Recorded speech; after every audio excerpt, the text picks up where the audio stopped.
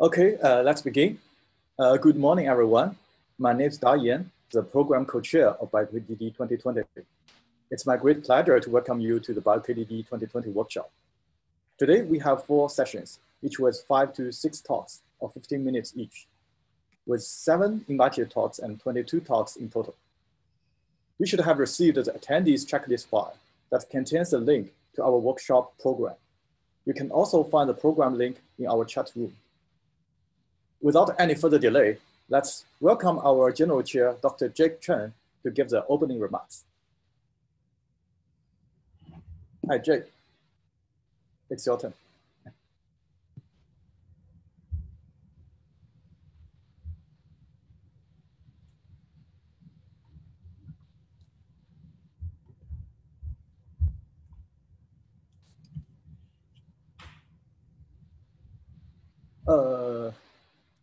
I see Jake is muted. Let me see you.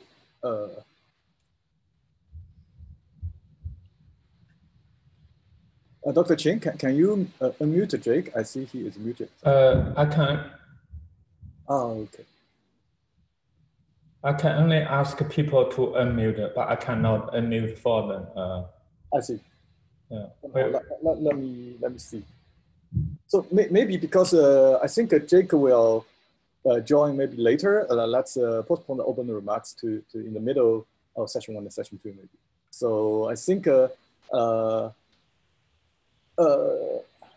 let's begin session 1. Bioinformatics. Dr. Hong Qing will be the session chair. So I will give control to Dr. Qing. Thank you. Okay, then can everybody hear me? Hello? Okay, good. So I would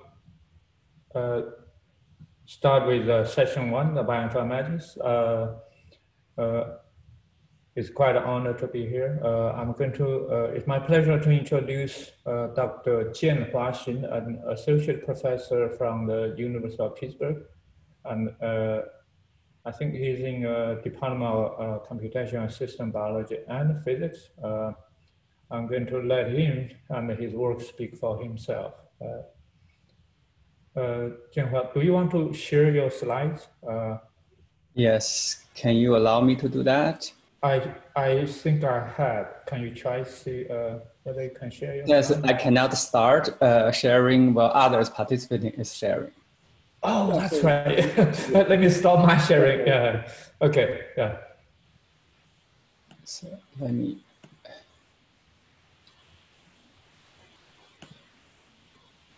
Okay. Can you hear? Can you see it? Yes. Yeah. Okay. It's good. Okay. Probably I'll just start. First, I'd like to thank for the organizer for inviting me to give this talk. So today I would like to share some of our recent efforts on reconstructing cell phenotypic transition dynamics from single cell data. So we know cells, they may have share the same cytogenome, but can exist in different phenotypes. They are morphologically, physiologically, functionally very different. Cells can exist in different states, and also there can be conversion between different phenotypes, like during developmental process, an embryo will develop into different cell types. During the process, actually, cells need to converge between this tightly bound epithelial cells to this loosely bound, more mobile mesenchymal phenotypes. So this is a process called epithelial to mesenchymal transition, EMT, and the reverse is MET. So this process also involved in many other physiological processes like wound healing, and also involved in pathological process like cancer metastasis, fibrosis. There are a lot of research on this topic. Here I only list a few papers from my lab. Another example is cell reprogramming. Terminally differentiated cells like fibroblasts can be reprogrammed into induced pluripotent stem cells, which can then induce to other phenotype like cardiomyocyte, or there be direct conversion between, like say, fibroblast and cardiomyocyte. So clearly you see cell reprogramming has a very important medical applications. And also it suggests that one can manipulate cell phenotype. Therefore, we want to control cell phenotypes. For this purpose, quantitative understanding of cell phenotype regulation will be very helpful. So for this, one thing we need to know is that we need a quantitative description of cell state, like where it is now and where it will go next. So let's consider a toy model. I have two genes that interact with each other. So the dynamics will be governed by the set of mathematical equations. And then you see the variable x1, x2 are the expression of genes, which can be measured experimentally. So dx1 dt, dx2 dt, those form a vector field that contains regulatory information. So as shown here, for given state with x1, x2, there's be a vector that tells, okay, where and how fast this cell will move next. So we can see it starts from anywhere, the cells can converge into 3 stable attractors that's corresponding stable phenotypes. So if we know the vector field, we'll know information of the regulation, and we can give an insight how we can control the process. For example, if we start from x1, then it can differentiate into S3 or S2. So if we suppress S2, so we'll bias S1 go to this S2. And another example is if suppose we start at 3, so we see we can first activate X1, then we suppress X2, that will reprogram S3 to S2 through this pathway. Alternatively, we can first suppress X2, then increase X1, then the system will still also reprogram the S2, but follow another pathway. Wow, all this seems very just transparent, but think about the cells. There are tens of thousands of genes that interact with each other from a very complex network. Therefore, if we know the genome-wide vector field, it will be very informative. So how can we reconstruct genome-wide vector field? It requires a lot of experimental input. Recently, there's a very important advance in single-cell genomics called the RNA velocity. We know when we do a single-cell RNA-seq measurements, we have to destroy the cells. Therefore, only can get a snapshot of the cell state. While those researchers, they show, actually, we can get a little more about the dynamics. That means how and the direction and how fast it will go next. The idea is like this. Suppose we have a gene that it will first transcribe to unspliced mRNA, then to spliced mRNA. Eventually, the mRNA will be degraded. So notice that unspliced mRNA can be read out directly from the measurements.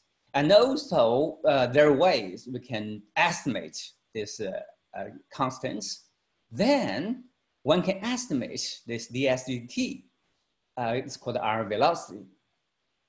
So here shows the example from the original study. So here's a neural differentiation. So you see those vectors. So that shows the direction of the cell will move during the differentiation process. We have generalized the process, so we can estimate our velocity from different RNA, different types are the data, single cell data, and we have released a package called the Dynamo. You can download from here, and this work was done by 2 very talented and creative, motivated young researcher, Xiaojie Qiu from Johnson Weissman Lab and the Westside Institute, and my student Yan Zhang. So we also, specifically, we introduced a single cell SLAM-seq into our velocity estimation.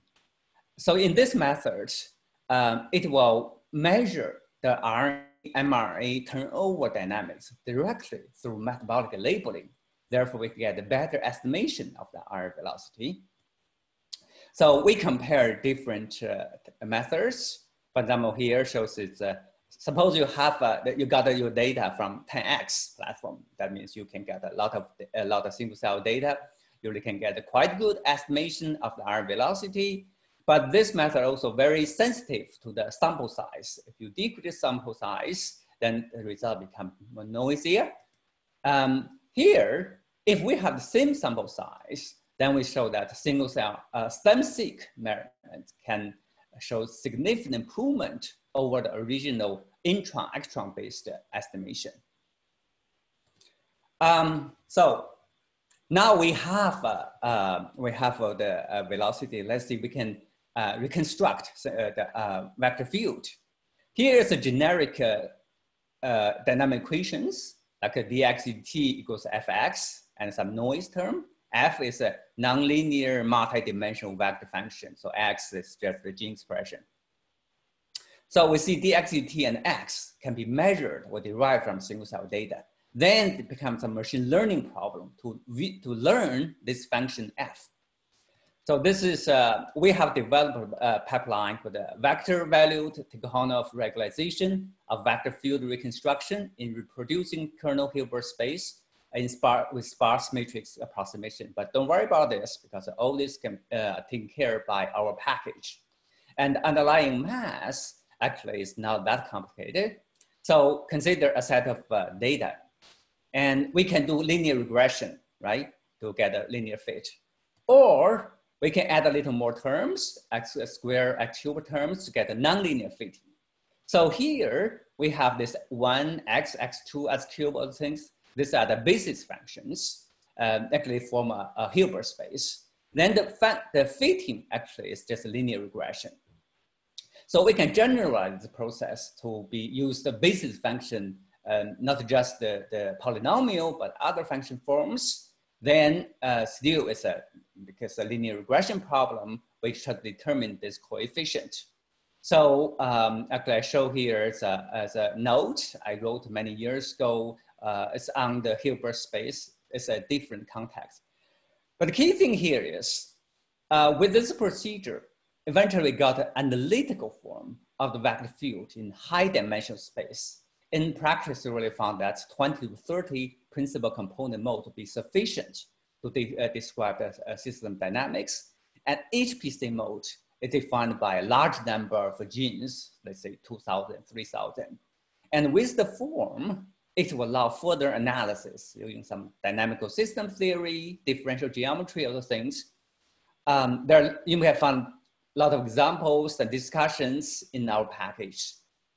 So here shows an example, like this is synthetic data to demonstrate the methodology. So we have first some very sparse, noisy data, but still we can reconstruct this smooth vector field and see these attractors.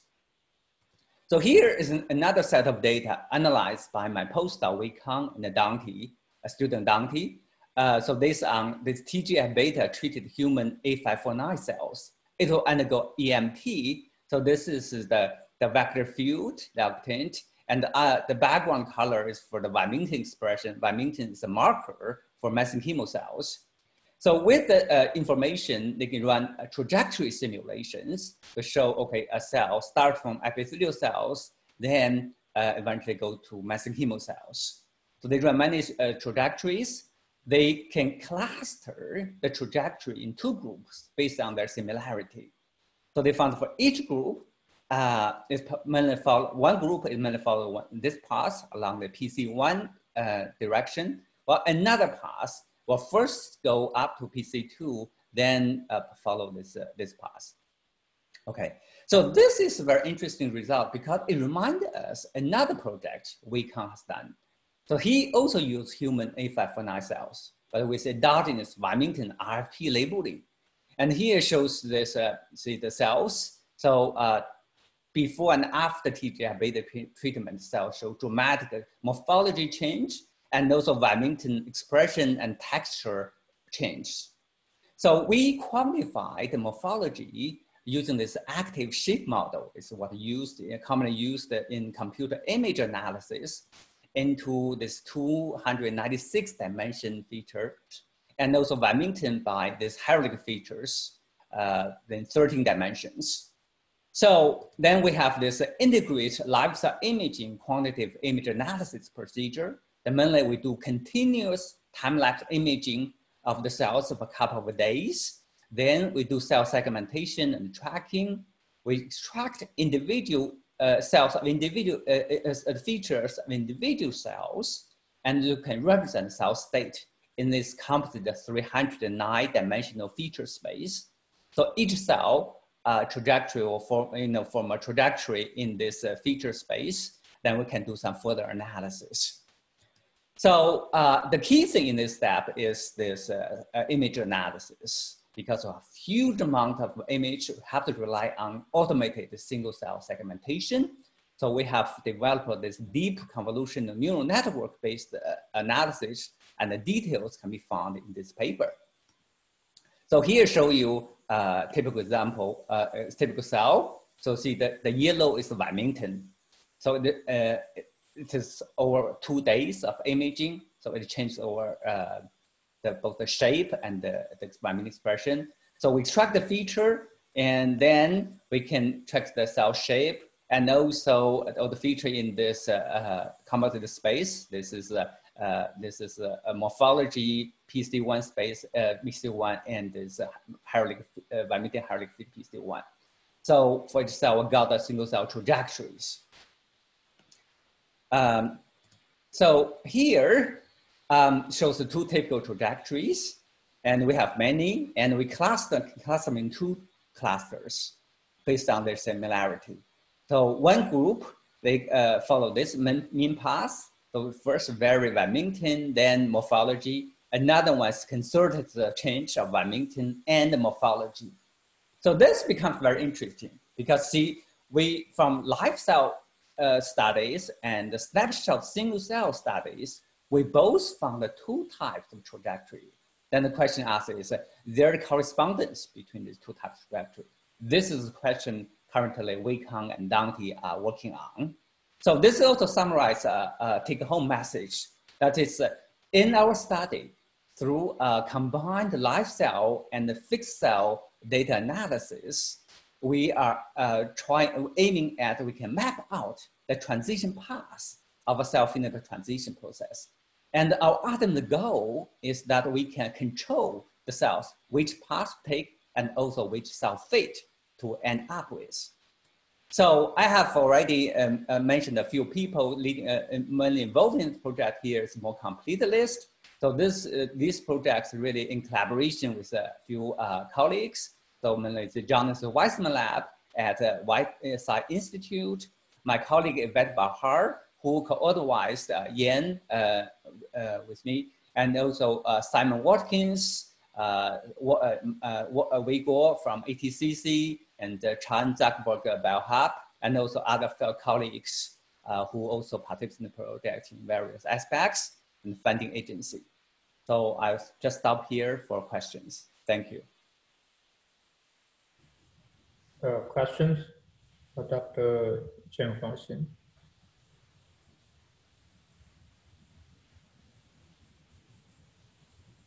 People can also send a question through the chat, make it very clear.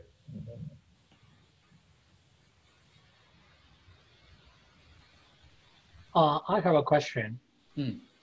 It's a very nice talk, but I missed the first part. So you think you take into account both eyes, I mean like gene expression and the splicing when you deal with single cell ISIC, is it right? Yeah, that's by the way, this is not this one is not our work. It's okay. Another lab. Yeah. Yeah. So normally when people do like splicing analysis, which requires much more in depth, I mean like the sequence depth. So can we use a traditional like a single cell ISIC to do, or you have a more higher requirement for the depth? I think that's a good question. Definitely requires certain depths. From our analysis, we think that most of the data up in there, they already can a good estimation of the velocity. So I think for this technical thing, you can try our package. And if you have any question, by the way, if you have any question on this, feel free to send us an email, and especially those two young people, they will give you, address those questions. Thank you. I also have a question. Mm-hmm. So, is there, so by just staring at the live image of the cells, can I also, like, is it so obvious to predict the trajectory that maybe I don't need to use your software?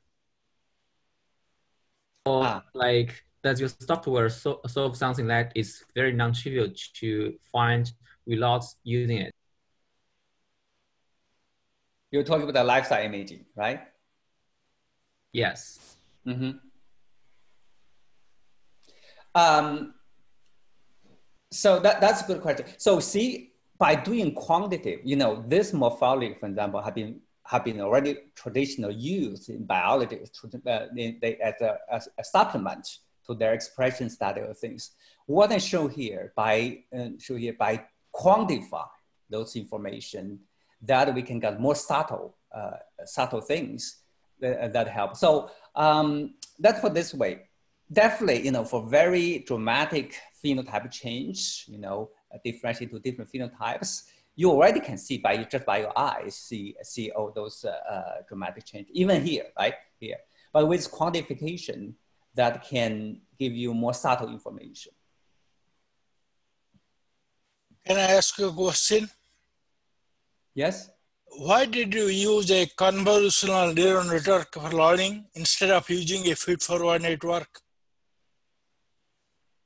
Can you say it again? You mean the segmentation part? Yeah, you used a neural network for learning, right? You used convolutional neural network, right? Why didn't you use feed-forward network? Can you give some detail? Well, this is one network we use to find it useful. Definitely, one can also test on other types of method. I think my postdoc Weikang's here. I forgot whether he has tried others. He might be able to address this question. Okay. I think yeah, you can use different framework.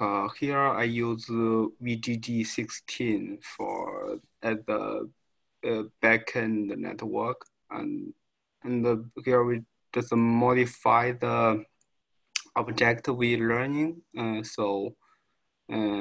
Yeah, and combine with the watershed function.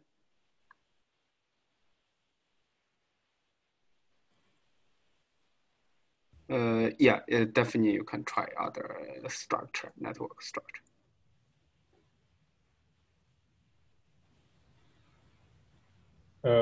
I also have a question. So if I recall, the velocity method work on from unspliced to spliced RNA, but some species, their RNA have very little intron. How would you deal with that? That's exactly why we talk about other methods like this slam-seq things that can bypass this limitation. Yeah, we talk about this, right? Your yeast, that can be a problem. Yeah. And even for species, there are genes, right? Some genes have more intron, some don't have. So you may have unbalanced estimation on those different genes. Right. Yeah. But I guess if I follow up for the shape, how do you link to the RNA? You mean? Yeah. The second one. The second one. Yeah. How do you... This is a good question, right? This is something we are working on right now. Hopefully we can.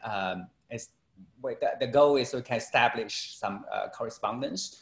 There are several prominent studies. They show that morphology really can reflect the underlying cell state. And there's, I think 2003, there's a Science paper. Then recently there's several other studies. most recent, there's even Dennis Wirtz has a Science Advance paper to show this, can more further reflect cell metastasis potential. So all this does really suggest, there's essentially just a different representation of cell state. So we are in the process trying to making the connection. Therefore, we can be able to extract information by combining the two methods. One critique from this RNA network analysis, how do you know what's the cause? What is the driver? What's the cause? What's the consequence? I guess. Yeah. Cause and consequence. Right. Yeah. Like I mean, we see a phenotype. We see the RNA pattern. How some people, in my experience, some people will say, "How do you know that's the causal?" Yeah, that's a group. I think that requires further study, right? And if you have those information, first give you some hypothesis, then in order to really elicit, well, maybe some correlation, right? So you can be further analysis to test on this. I see. I have another question. So here you have a framework to infer the force field in the gene expression space. I can imagine maybe you are thinking about having the gene expression measurement from different time points. Yes. Is that right? And then, so there are some like similar studies, for example, like Wellington OT or other methods, like trying to use the different time points to infer the differentiation trajectory of the cells. Yes. And can you compare the different approach, or like why you think your approach might, or where this approach will perform better? No, we didn't say our approach will perform better. We just say, probably this procedure will help to extract more information, right? So this is input, right? So see, in this table already show, we take in count experiment can be done in different platform, different design. You have time course or no time course. We try to see how with this we can help to kind of estimate those dynamic information. That's one thing. And also in terms of trajectory inference, I want to say, currently most of our trajectory information algorithm haven't really taken into account this dynamic information. I know Fabian has some recently have a work on that. So, suppose with additional information out where it goes, right? This can give you some more input for the trajectory inference. That's also something we are trying to work on. I show you some, right? The EMT one, show you some example. Here you have a lot of parameters, and you can imagine that for different mRNA, the kinetics can be different. So you have a lot more parameters. Can you imagine how you can fix all these parameters within the available data? That's a good question. Let me see. Yan, do you have any thought on this? I'm trying to ask my student Yan.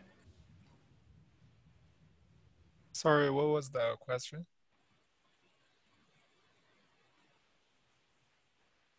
Yan, he asked for in the parameter, how the parameter estimation may affect result, how we can somehow try to constrain the parameters.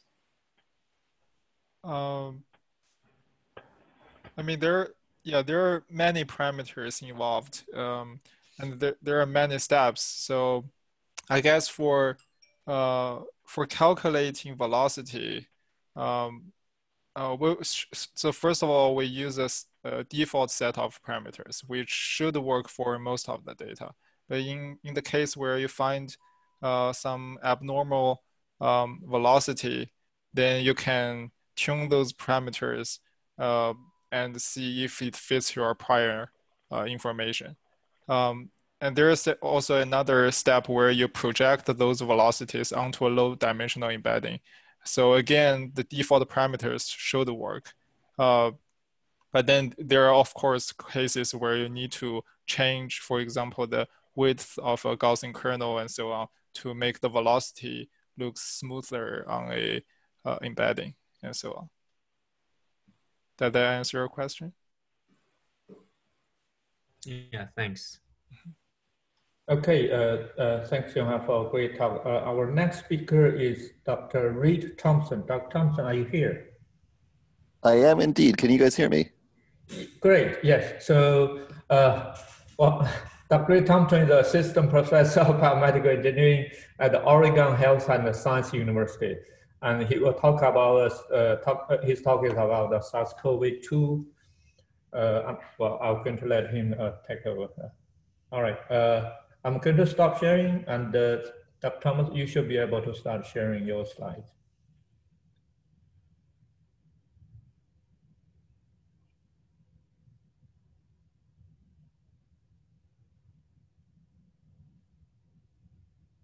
We can see it. You can go to the slideshow, I think.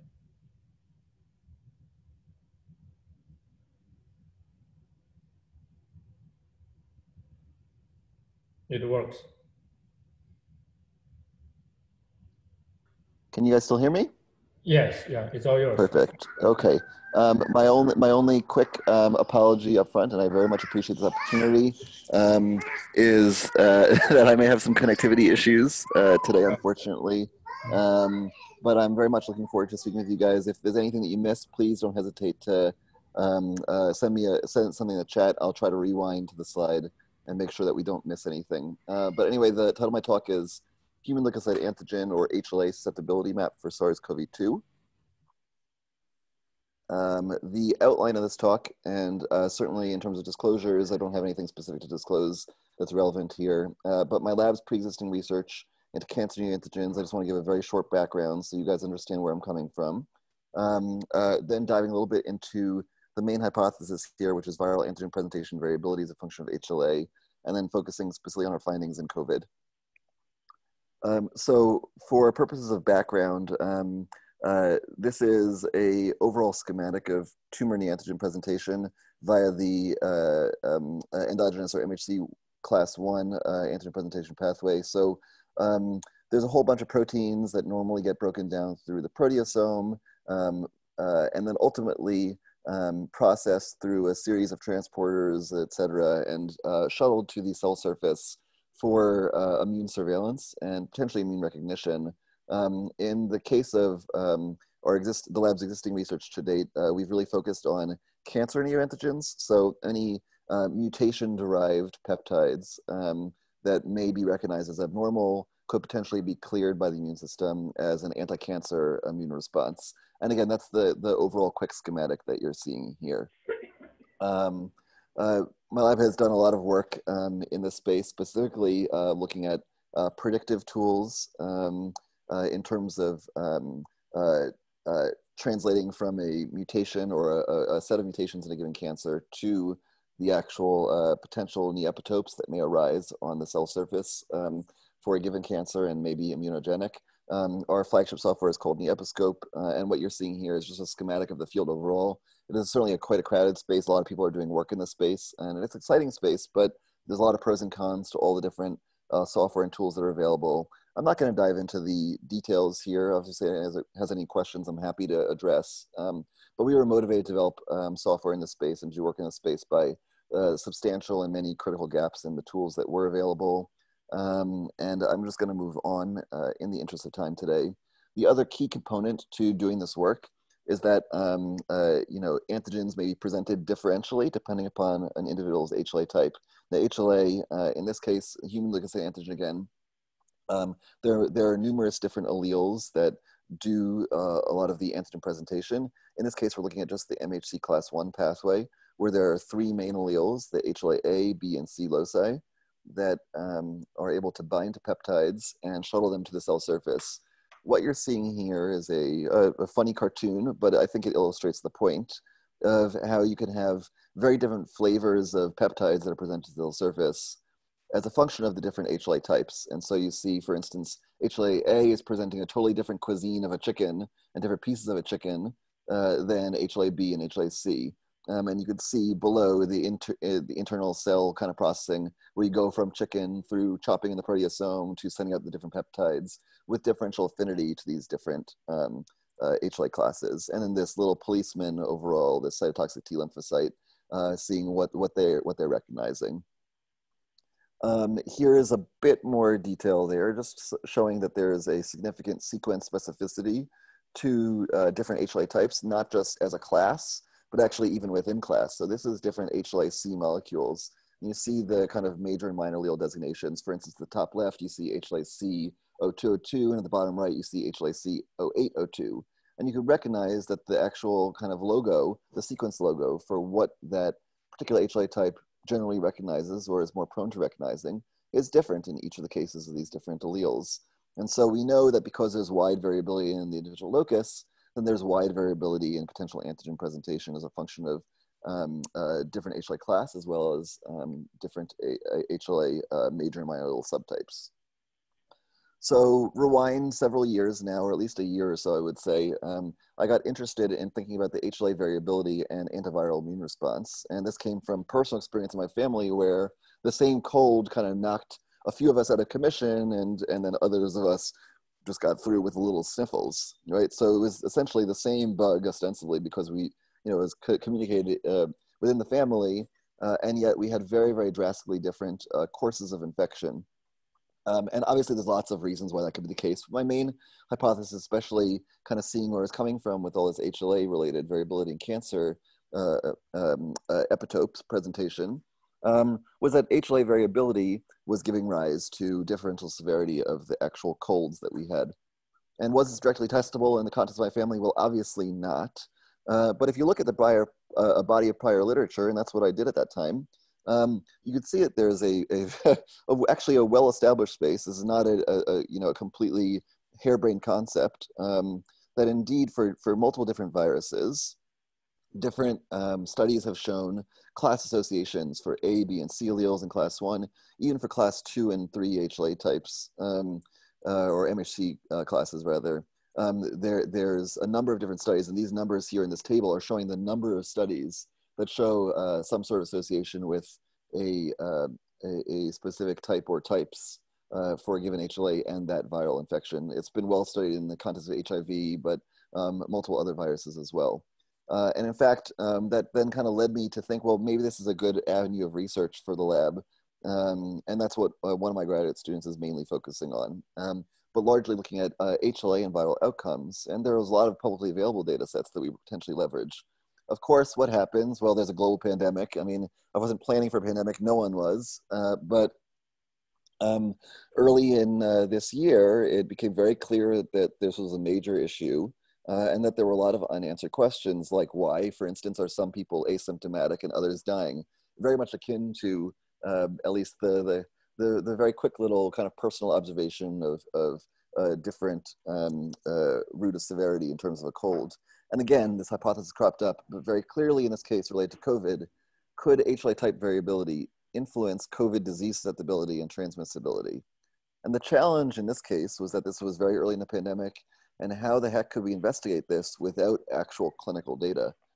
Acknowledging that clinical data was going to be disparate across the world, long time to come, challenging to standardize, to get deep information, et cetera. So we really started this from a question and from a perspective of not having clinical data.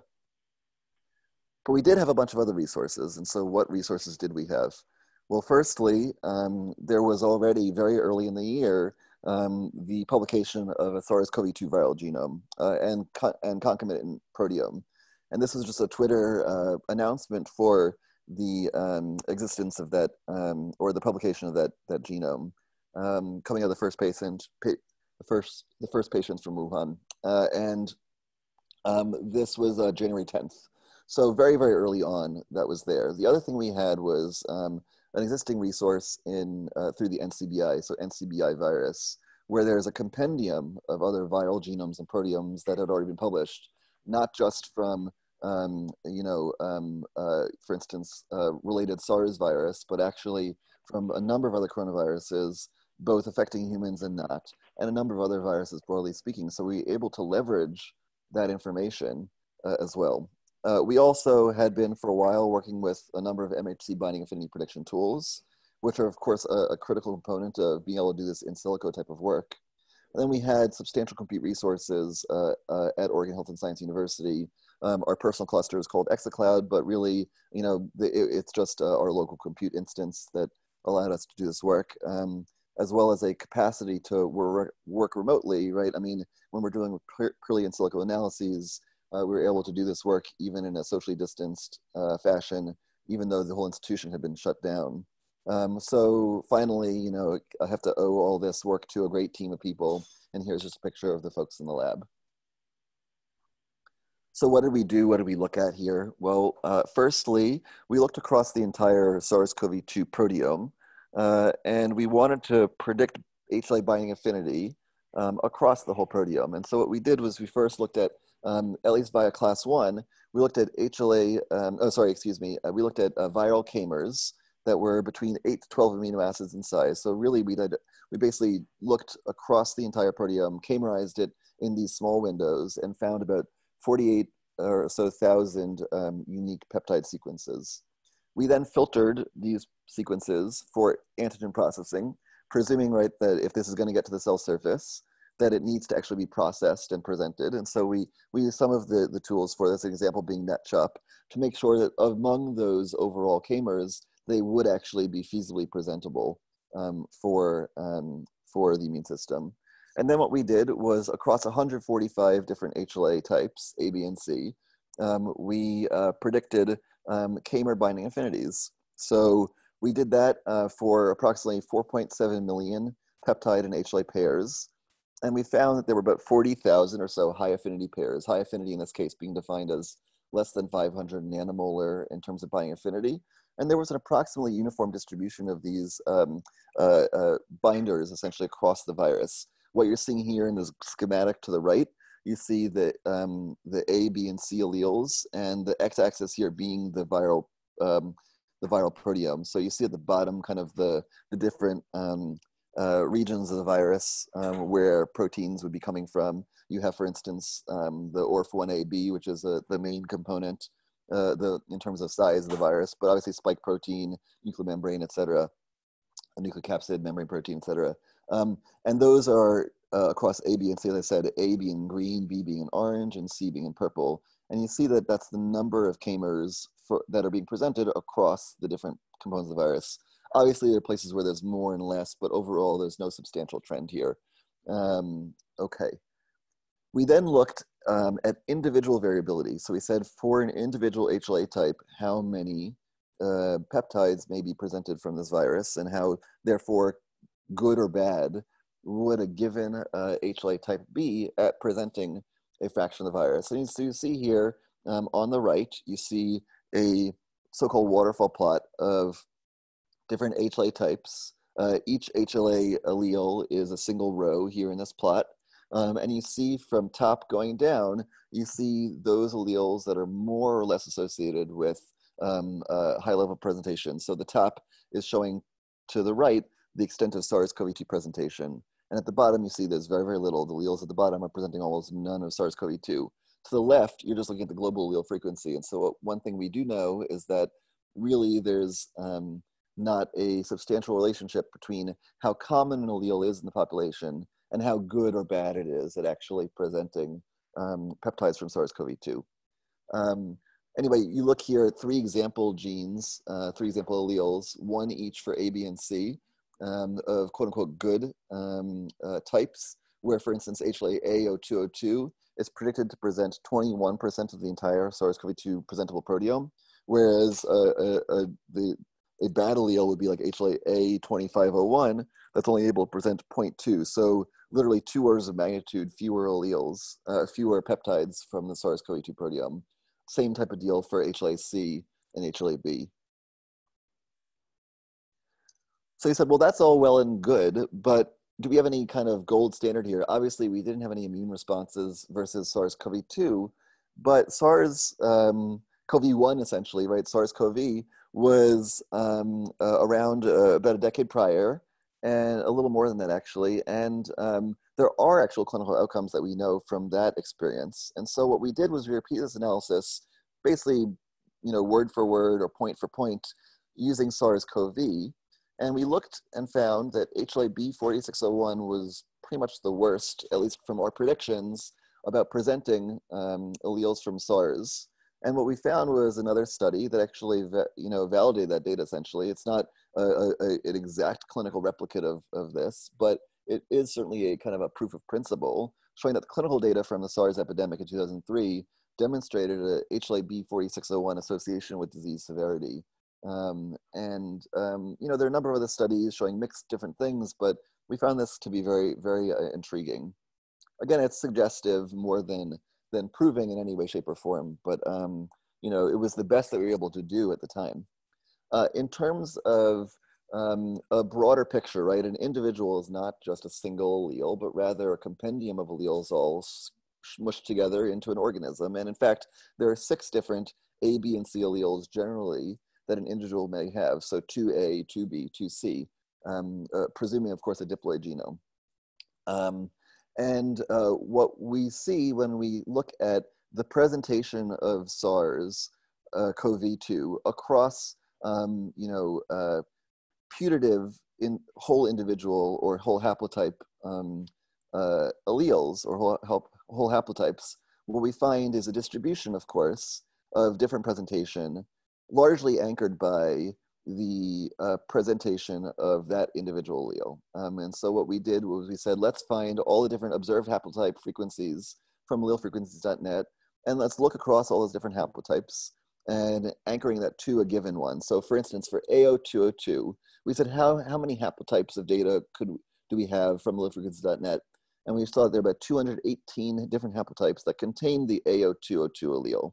And what you see here is a distribution where on the x-axis, you have each different haplotype there in order of presentation. On the y-axis, you're looking at the relative percent of the SARS-CoV-2 proteome. And this is overall, so aggregate. So that's combining the presentation from all 6 alleles in terms of lumping unique peptides, not just if there were four peptides presenting from one allele and 4 peptides from another, that wouldn't necessarily just summatively give you 8.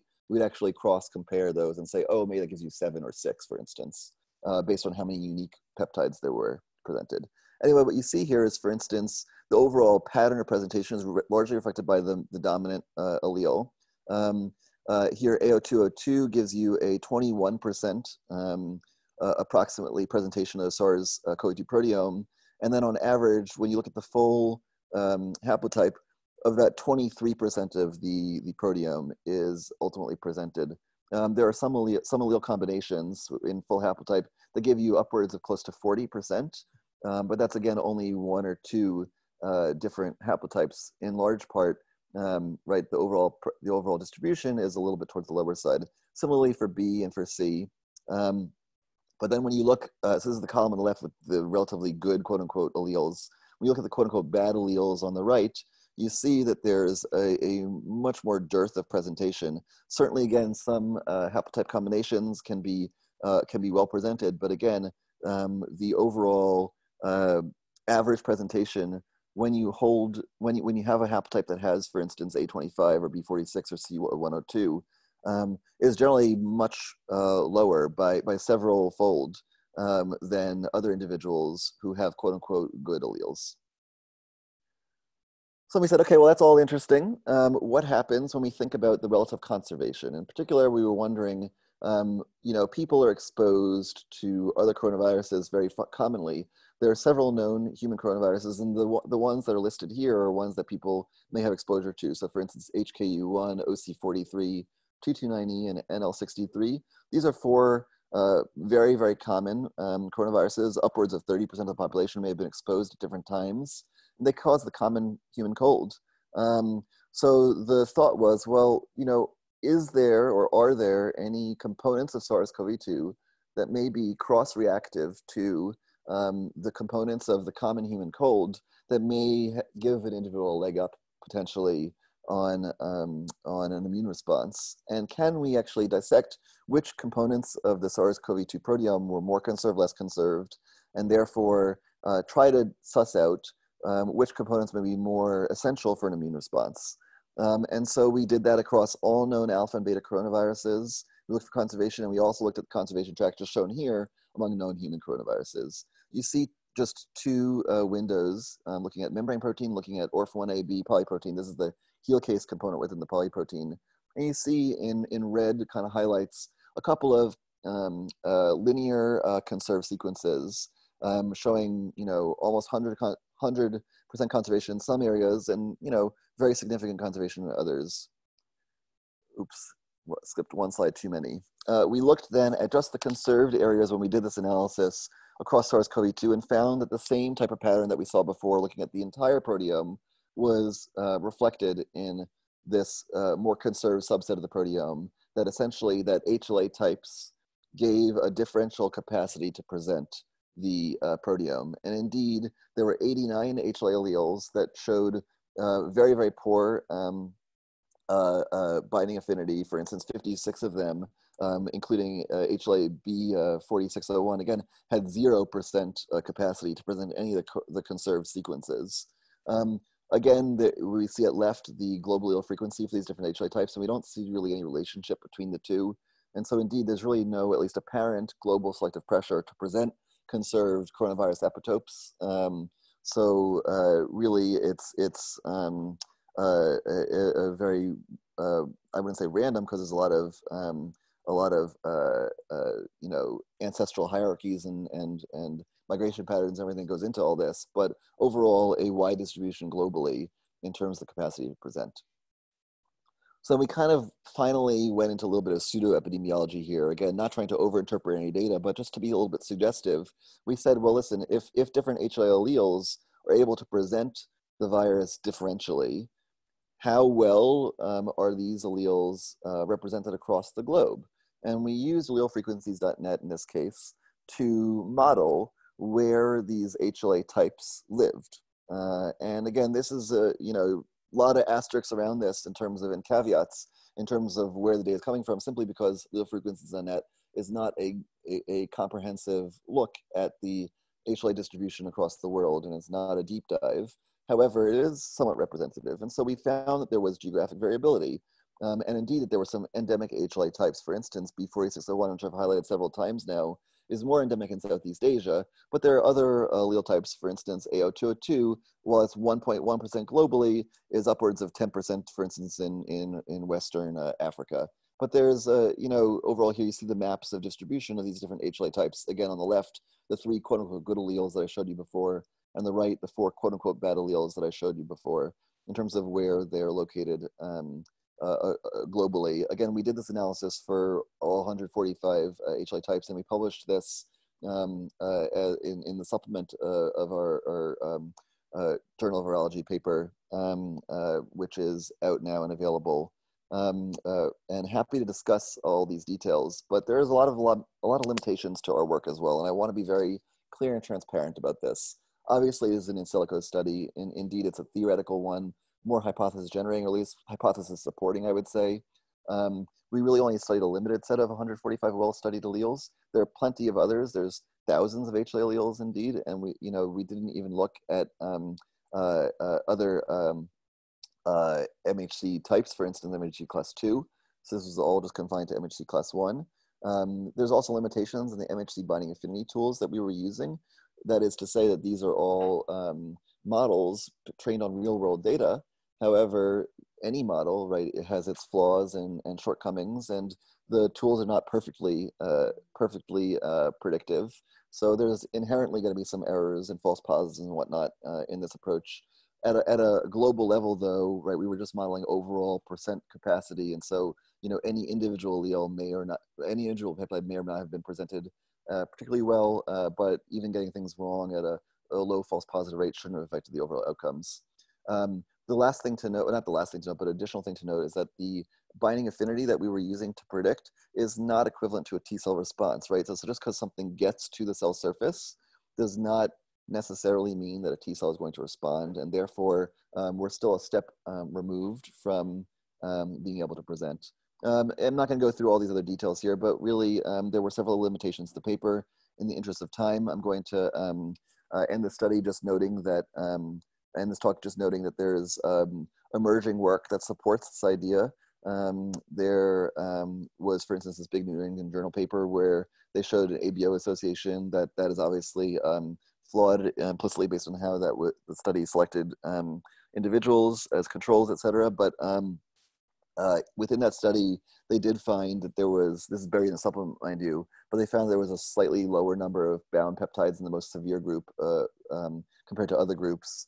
But they were only looking at 6 cases in this case, and it was obviously too small to draw robust conclusions. And so the jury is still out, long story short, but this is, I think, an exciting and compelling situation, and we'll see what emerges moving forward. That's really all I've got. Again, it looks like I ran over time just by a few minutes. I apologize. Happy to take any questions if we have time.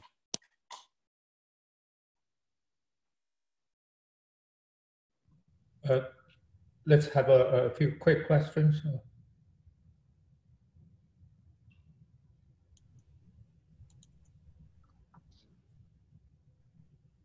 I have one. How is this correlated with the genetic diversity of SARS-CoV-2 virus? Yeah, that's a great question. So in case any of you missed the question, I heard probably about 75% of the question, but I believe the question was regarding, does this take into account together for specific group? Here we define 4 groups here, group A, B, C, D, and of course we can see some subgroups with a big group here, like a subgroup A in the A or subgroup B in the B, C here. But one point is those 4 groups or even the subgroups, they show mutually exclusive in the distribution.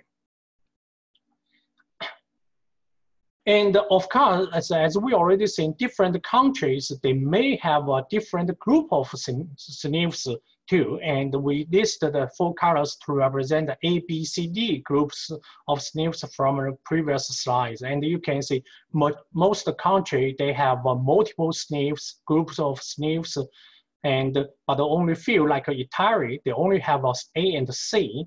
And also group D, seems only in the country like England, Wales, and Germany, even though we have an idea what's going on there. But still, we can see different countries and the areas show distinct distribution pattern here. And also, we know the number of SNVs or the percentage of SNVs may change over time. So here we did an investigation on the temporal evolution pattern, and we found that here shows 4 groups of SNVs we identified: A, B, C, D, and you can see for group A in the early stage, almost no such SNV were observed, but right now it occupied over 99% of new patients in June. And for other 3 groups, even we have no idea why the first group shows, the group B SNVs showed appeared higher frequency at the early stage, like the January 2020, but it's almost diminishing in the later stage. And also like a C and a B with a very similar pattern of group B, but as I said, we have no idea what's going on in the February 2020 and February of March 2020, and why there is a peak time here, because the samples we collect all are genome sequence, whole genome sequence samples, and there is some bias or very limited number at the early stage. That's the challenge we have. But as we mentioned, the 4 group of SNVs, they show mutually exclusive, but still we observed some level of overlap between 4 groups. Of course, you may argue, and we have no idea what's going on. It might suggest a possible co-infection or potential homogeneous recombination of the SARS-CoV-2 genome in different environment or with a specific viral host. But why there is a very few number with the overlap? That my guess is this is the consequence of quarantine and the lockdown policy enforced after the spread of COVID-19. And also we have to acknowledge, we have to thank to social distance and the face mask policies and which can be very effective in reducing the chance of co-infections. And as I mentioned, and also as people already know, and there is a similarity between SARS-CoV-2 and the bad coronavirus. Here we pick up 4 bad coronavirus from collected from China, red G13 and the other 3. And we know, and the red G13 and the RM Yunnan collected from Yunnan, they are quite similar to SARS-CoV-2, the whole genome in terms of sequence similarity. It's about only 4% difference between red G13 and the SARS-CoV-2. But for other 2 bad, they may have about 11% difference. And right now, and from SARS-CoV-2, we already have observed about 40% genome location with mutations. If we focus on the size where the bad coronavirus are different from Wuhan 1, as we used as a reference genome, we found that the ratio of the SNPs is much higher, significantly higher compared to the whole genome. It's more like they have a bias or preference for the site where bad coronavirus are different from Wuhan 1. Particularly, we know if one site has a mutation, for example, the site, the original sequence of Wuhan 1, the reference genome sequence, the nucleotide here is A. If it's random change, then there is a potentially 33% chance they can be CGT.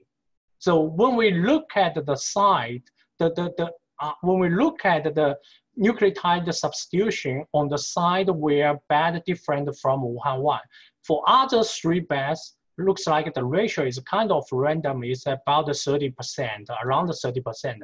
But only for red TG13, we found that the ratio is significantly higher. It's almost 45% for that one. In other words, for those side, the SARS-CoV-2 genome sequence at the low side, the nucleotide of SARS-CoV-2 either be Wuhan 1, same as Wuhan 1, or same as red TG13. Particularly for 54 high-frequency SNPs, I already showed you from previous slides. We found 8 SNPs were on the site ITG13 are different from Wuhan 1. 7 out of them is either Wuhan 1 or red TG13. And of course, most of them are non-synonymous mutations. Only one T28144C is a synonymous mutation. And the 2 young geniuses, Su Yifang and Kailin Li, both are PhD students in my lab. They used all the mutation data to develop the website, which we call the Global Evaluation of SARS-CoV-2 Sequences, GIS. They developed different tools and options, functions in the website. For example, we can, when you enter the genomic location, you may find more detailed information about the mutation on such site. It shows whether it's a non-synonymous or synonymous, where is the location of this one, and the worldwide status, like distribution of these mutations. And also we provide another more detailed distribution for the United States only. And when you click the time series, it turns out to show you the occurrence ratio around the time from early, like December last year to the most recently. And for this one, as we already know, and the occurrence ratio is higher, and like you say, in last month, almost 99% of samples collected in this month, they have this mutation. And also other more functions like genome region search, country area search, concurrence search. Concurrence search is a short correlation between mutations, and also SNP birth query, and which have different functions. But what's the function of that one? And why, when people talking about the fighting COVID-19, and everybody thinking about the vaccine design, I'm not an expert in vaccine design, but the principle I learned from other people is ideal vaccine must have a strong immunogenicity with useful T lymphocyte or B lymphocyte and less immunotoxicity. And I was told the evolution conservation of virus sequence is a very important factor to be thinking about, to be considered, because the evolution conservation may influence the effectiveness of vaccine. And the most vaccines they designed looks like focus on spike protein and also ORF3A and somewhere area.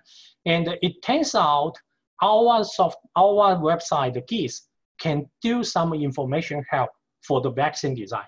For example, here is one vaccine people proposed this year, and it's on the spike protein.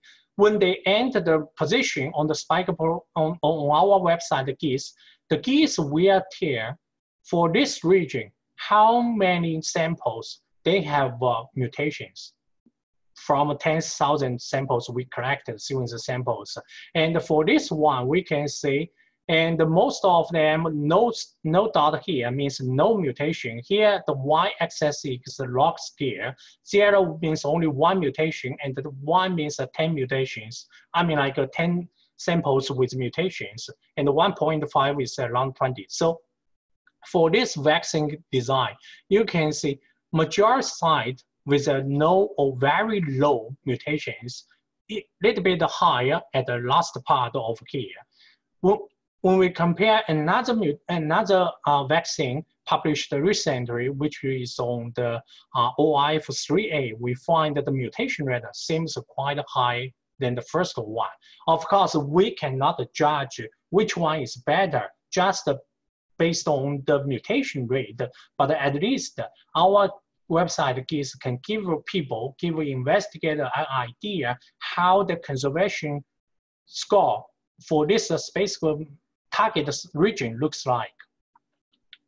And another function is, the GIS can tell people what's the newly emerging SNPs for each month of your interest. For example, if we look at June 2020, and the GIS when you enter the month, the GIS, the website will give you word cloud of the new mutation identified in this month, and the larger size of the mutation, the more samples carrying this mutation.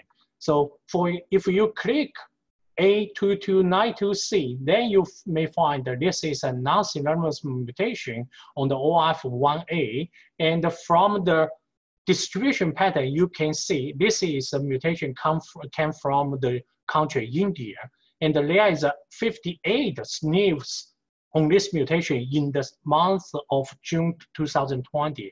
Actually, India had, we collected about 250 samples from India in June. So you can see about 1/4 of India samples in June with carry this mutation, which is quite significant. So people may keep in mind what's going on there. And also another example is the second one, G2036T, is also another non-synonymous mutation on the protein ORF1AB. And when you click the distribution pattern on the USA, you find almost all of them come from the Wisconsin, from the samples in Wisconsin, and it's about 20% of Wisconsin samples collected in June had this mutation. So, and this is very quick work in our lab, and I think our study may provide a very useful information for the community to fight COVID-19. And our work, because we did a systematic investigation on the SARS-CoV-2 and the single nucleotide variations. From our analysis, you can see we identify 4 main mutually exclusive clusters, and of course some consequent subcluster of SNPs, which are mutually exclusive too. And those 4 major clusters of SNPs covered over 96% of worldwide samples, which are predominated in different countries, areas. they may represent different virus strains. And the important thing is these 4 main mutually exclusive clusters also have a distinguished temporal evolution pattern. And even though we observe the rare cases carry multiple groups of SNPs simultaneously, which may stand for possible co-infection or potential homogeneous recombination of the SARS-CoV-2 in different in-specific environments. And the one interesting finding is when we compare the overlap between SARS-CoV-2 SNPs and the site of bad coronavirus sequence different from reference genome, we found the SARS-CoV-2 SNPs tend to occur on the side of bad coronavirus sequence different from the reference genome. Particularly, the nucleotide substitution among SARS-CoV-2 genome tend to switch between Wuhan 1 and the bad red G13 coronavirus. Even without the stronger evidence, we cannot make any conclusion, but still, this result may suggest major virus strains might exist between Wuhan 1 and the red G13 coronavirus, or some intermediate host between them. And in the last part, I show the application of a newly developed website GIS by my lab, which can provide helpful information for like vaccine design and mutation study, and also monitor and analyze SARS-CoV-2 mutations. And I would like to acknowledge the labs and several members in my lab involved in this project, Shen Liu and Suyu Fang, Kailin Li, as you already seen. And also I thank my collaborators from Johns Hopkins and my colleague in Indiana University, Dr. Lei Yang, and also my long-term collaborator, Changdeng Hu from Purdue University. And finally, I would thank some funding support from NIH and the Water Cancer Foundation. I'm happy to take any question. Thank you. Let's have a few quick questions. Yeah.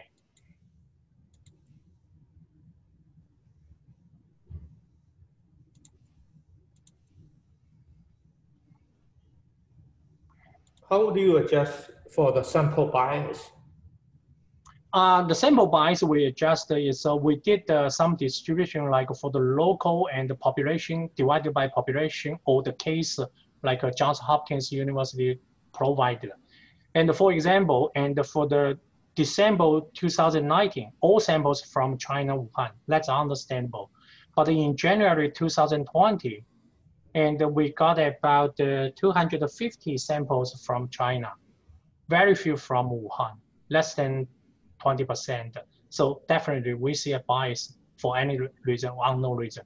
In the later stage, we find a much more sample from the United States. And also it kind of correlated with the number of cases confirmed in the United States. So it's okay, yeah. But at the in the early stage, it's hard to make a conclusion about which mutation first emerged from which country. It's hard to make such a solid conclusion. Yeah, that's the reason why we don't want to take like a similar analysis like other people already done, like a phylogenetic network, because of the biased sampling. And also I have to mention, and actually we are looking for some clinical data associated with genome sequence data. We try to identify which mutation is more correlated with like a mortality, something like a clinical symptom, something like that. We try to build up a correlation between them. So if anybody has clinical data with, and so you are welcome to contact us. Yeah. Thank you. Okay, in the interest of time, we are going to go to the paper number 28. I'm going to try see whether I can play the pre-recorded video.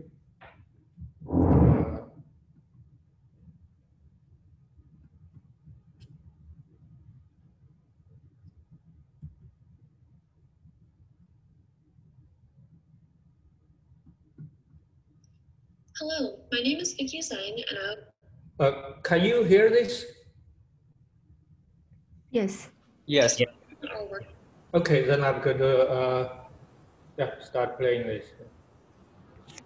Discussing our work on identifying taxonomic units in metagenomic DNA streams. Metagenomic datasets consist of several microbial communities. This is why one of the most common tasks in metagenomics is the identification of operational taxonomic units, also referred to as OTUs. OTUs are represented by clusters of highly similar DNA reads. Metagenomic datasets often come from environmental samples. We want to analyze these samples using a portable DNA sequencer. In this research, we will be using the Oxford Nanopore Technologies MinION. It is small enough to fit into the palm of your hand, and it has a USB port to connect to your devices. Portable DNA sequencers will revolutionize the DNA sequencing analysis pipeline. We can start off by first attaching the portable sequencing device to a battery-powered mobile host like a cell phone or a laptop. The DNA sequencer will be responsible for DNA sequencing while the host device is responsible for DNA processing. The sequencer can deliver in real time raw signals represented DNA molecules. These raw signals are then taken and immediately base called on the host machine, which is the cell phone or laptop, and yield the actual DNA reads, which are strings consisting of nucleotides that we are used to processing. We can then take these DNA reads, which are just strings over the 4-letter alphabet of nucleotides, and do downstream analysis. The downstream analysis that we will be doing is identifying OTUs. We will be doing this in real time, meaning that we are processing an active stream of reads on a host device. We plan on using connected components to identify OTUs. Connected components in assembly graphs have been demonstrated as a robust representation of OTUs in previous research. To formalize our problem, let R represent an input stream of DNA reads generated in real time by a portable DNA sequencer. R reads are ordered based on when they are emitted by the sequencer. Given R reads, we can construct an overlap graph G consisting of vertices, which represent reads, and edges representing significant overlaps between the suffix of one read and the prefix of another. Here, a significant overlap indicates that 2 reads have been derived from neighboring portions of an underlying unknown genome. To summarize, the nodes of our graph consist of reads, and the edges consist of overlaps between those reads. Since we are processing a stream of reads, the state of our graph changes with each incoming read. Our goal is to dynamically identify and maintain a set of weakly connected components CI in our dynamic graph at any given point time I. Identifying connected components is a simple and well-studied problem. However, we have to do this in a memory-efficient way because we have limited memory and limited storage on cell phones and laptops, or any portable host device. We also have to do this in a computationally efficient way because we have to deliver results in real time. And we can expect to receive over 100 reads per second over the course of a several-hour-long experiment. Therefore, we will identify and maintain connected components by exploiting the fact that in a typical DNA sequencing experiment, many DNA reads share overlaps and thus provide redundant information. Therefore, we can eliminate reads that contain redundant information without disconnecting the underlying overlap graph structure, and hence without losing any critical information to our underlying graph. We will refer to nodes that correspond to redundant reads as transitive, and the removal of a transitive node as a transitive closure. By identifying and eliminating transitive nodes for each incoming read, we simplify the graph on which we have to perform connected component identification by limiting node degree We also reduce the number of reads and hence the number of graph nodes we have to maintain in memory. And we also prevent redundant information from ever entering our graph because we immediately eliminate it upon discovery. Since we never want redundant information in our graph, we will check transitive nodes that may have been introduced with each incoming read. In this example, read J is transitive because we detected that its read information is completely contained in read K and read I. Depending on the ordering that we receive reads K, J, and I, the presence of the transitive node will be revealed in different ways. If a node's incoming neighbors share an edge, one of them is transitive. For example, if read I is the last node that we received in the 3 reads, then we know that there is a transitive node among the incoming nodes because the incoming neighbors of node I share an edge. If read K is the last read that we received of the 3 reads, then we know that there is a transitive node among the outgoing neighbors because the outgoing neighbors of node K share an edge. Finally, if read J is the last read we receive of the 3 reads, then we know that the current node is a transitive node because an incoming neighbor shares an edge with an outgoing neighbor. If all goes well, the neighbors of the transitive nodes are connected to one another. This allows us to safely remove transitive nodes without disconnecting the underlying graph structure. Since we never disconnect the underlying graph structure when we remove nodes, we can use union find to maintain connected components. Union find is a tried and true data structure for incrementally maintaining connected components. Union find normally doesn't work with node removals. However, we never remove arbitrary nodes, so we are able to use it here. In this presentation thus far, I have not mentioned the challenges of handling real-world data. In our paper, we discuss the real-world challenges of our approach and how we handle them. So please refer to our paper. This figure that has been shown throughout our presentation is actually how the overlap graphs of one of our data sets look. This data set contained 8 different species and we were able to recover 9 components. Notice that one of the components at the bottom right is slightly smaller. This is the tail end of a repetitive genome that got segmented. This was not an artifact of our transitive closures, but of the repetitive nature of the genome itself. Since transitive closures inherently remove reads from memory, we were able to reduce the number of reads stored and therefore the number of nodes by tens of thousands. We were able to prune hundreds of thousands of edges from our overlap graph through transitive closures as well. We were able to show that overlap graphs processed with transitive closures also follow an exponential distribution. This property allows us to uphold theoretical runtime guarantees of constant time operations, which we discuss more in our paper. This means that our method introduces little overhead to our DNA sequencing pipeline. Thank you for your time, and as stated before, please refer to our paper for more details on this project, as this presentation is only meant to be a high-level overview. Our application is open to the public.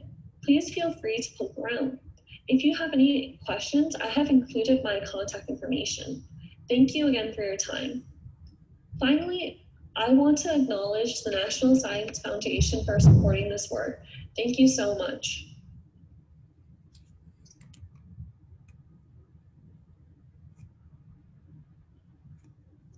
A few quick questions.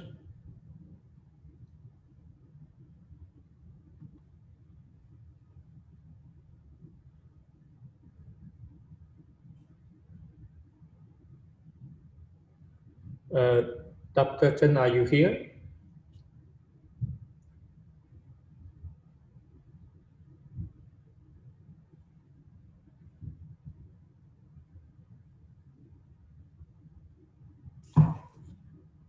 Sorry, who were you looking for? Oh, are you Dr. Vicky Chen? I'm not a doctor. I don't have my PhD yet, but yes, I'm here. Oh, I see. Oh, that's why. So, yeah, a few questions. So, oh, sure. Did you have any questions? yeah, I was asking. The people participant had a question. So. Oh yeah.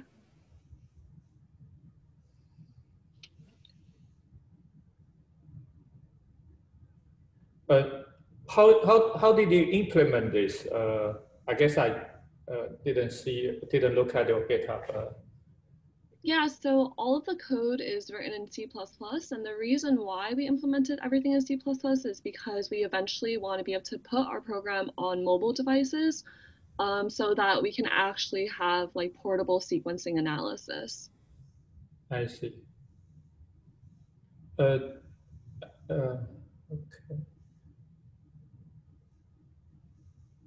Any other questions? If not, thank you. Let's let me see. So the next one will be, let's see. Okay, the next will be submission number 33.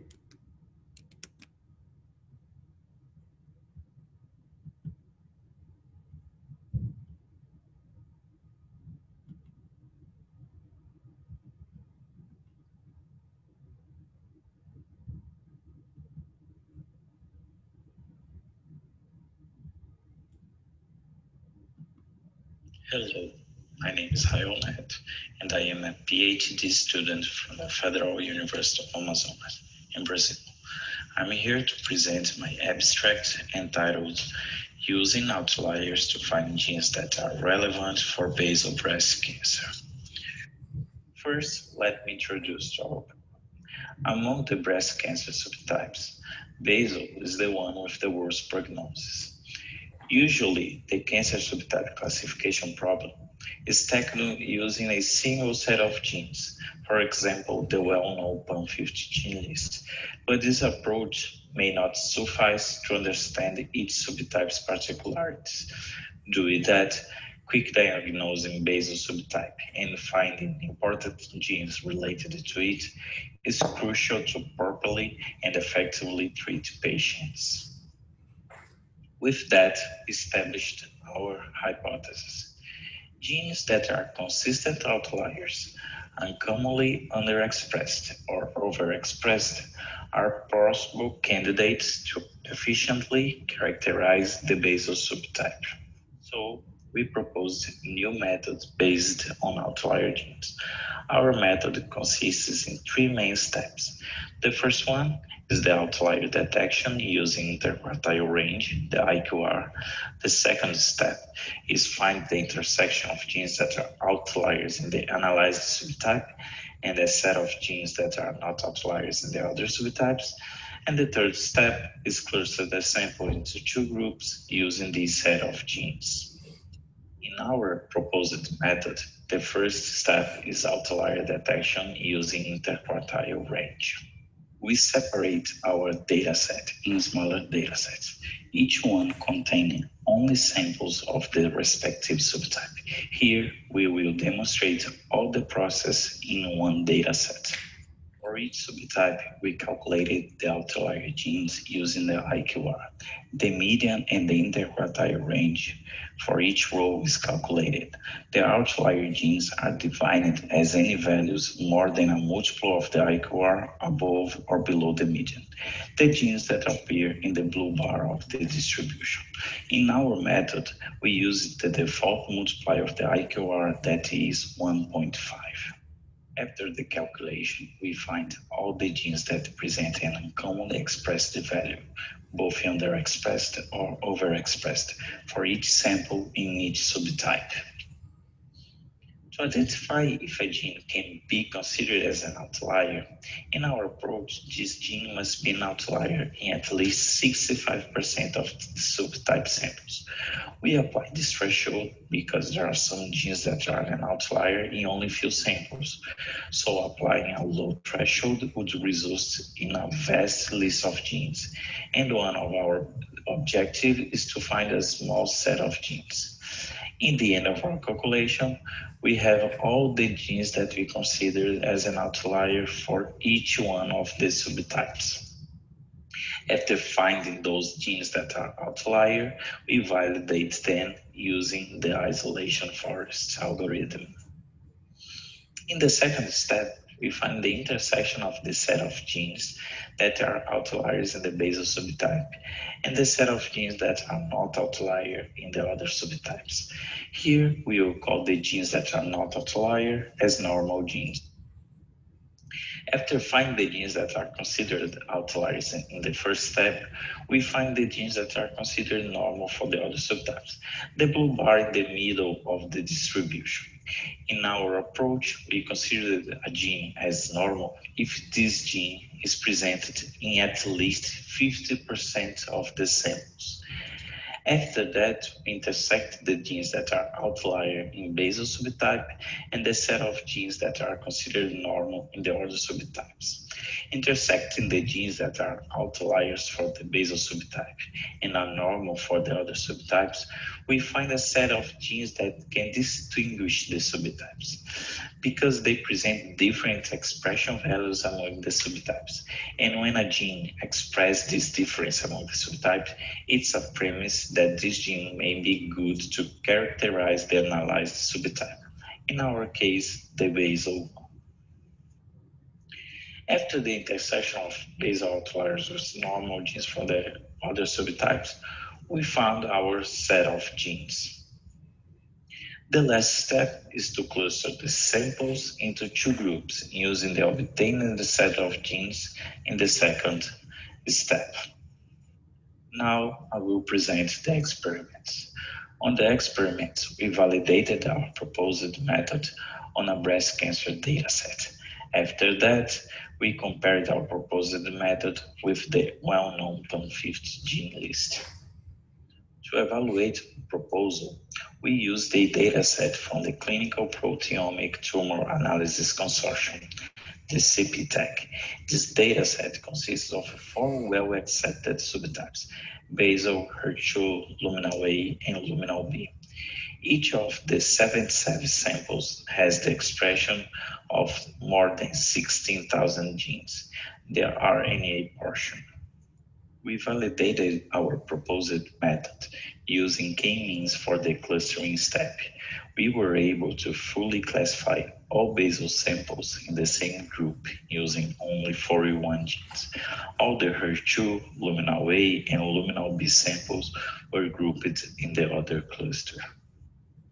After successfully finding a subset that separates basal from non-basal samples, we greatly remove genes with the highest variance. Remove genes that are more heterogeneous. We improved our clustering by lowering to only 30 genes and still able to group all basal samples in the same cluster and the other subtype samples in the other cluster. We also compared our outlier-based method we improved with variance with the PAM50 gene list using the same CPTEC dataset. This experiment was also using k-means. As you can see, while our proposed method was capable to cluster all basal samples in the same group, the PAM50 gene list grouped the basal samples in the same cluster with HER2, luminal A, and luminal B samples. One thing that's interesting to notice is that only one gene from our gene set intersects with the PAM50 genes, the FOXC1, that's widely known to be related to breast cancer. After finding these good results, we improved the method by changing the gene filtering method. Instead of variance, we used the regressive feature elimination, widely used for discovering new biomarkers and improving interpretation for biological data. Using the RFE, we were able to reduce to only 11 genes out of more than 16,000 and still cluster all basal samples in the same cluster. None of the 11 genes found by our approach intersects with the PAM50 gene list. We also tried to validate our proposed method on the classification problem. On this experiment, we used two CPTEC datasets, one for training and one for test. We used the SVM as classifier and did a binary classification, basal samples and non-basal samples. Comparing the results with the PAN15 list, both set of genes were able to correctly classify 17 out of 18 basal samples and fully classify all non-basal samples. But it's worth notice that our proposed method used only 10 genes, while the PAN50 uses all the 50 genes. As conclusion, we proposed a new method for identifying basal subtype relevant genes based on outlier genes. The results are very promising, in which we were able to fully group all basal samples in the same cluster using only 11 genes out of more than 16,000. Our method also outperforms the well-known PAN15 list when trying to cluster the samples from basal subtype, and also outperforms in the classification problem by achieving the same results using less genes. For future direction, we intend to replicate the strategy to the other 3 subtypes to identify the best subset that cluster each subtype. We are also working on extending the outlier approach to identify the proteins related to these subtypes of breast cancer. Thank you for your attention. Here are my contact information. Questions?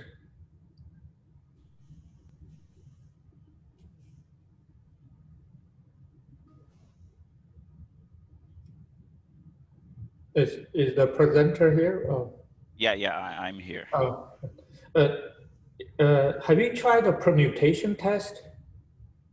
Oh, sorry, which test? Permutation to see how specific or accurate. If no. Oh. Actually, no, I didn't, but I can try to use these to see the results, but I didn't try.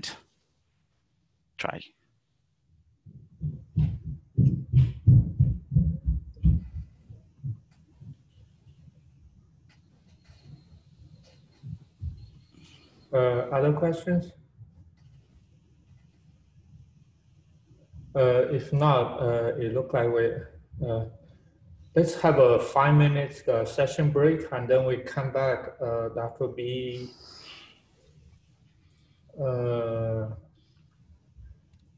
what's Dr. Chen. So I think Jake is here. So maybe after 5-minute breaks, and we can come back and elect Jake, because Jake will be the first speaker of the second talk. So he can give the opening remarks, and in the meanwhile, give the talk also. Okay, yeah. So it's like let's come back 1:02 p.m. Eastern time. That would be, I guess, whatever time. So a different time. Like 5 minutes later. So we will. Yeah, 5 minutes later. Yeah, let's come back 5 minutes later. Thank you. Right.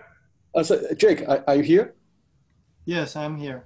Oh, thank you. Yeah. So maybe after 5 minutes, it will be your turn, right? Sure. So 5 minutes before the clock. Yeah. Okay. Thank you. See you everyone in 5 minutes.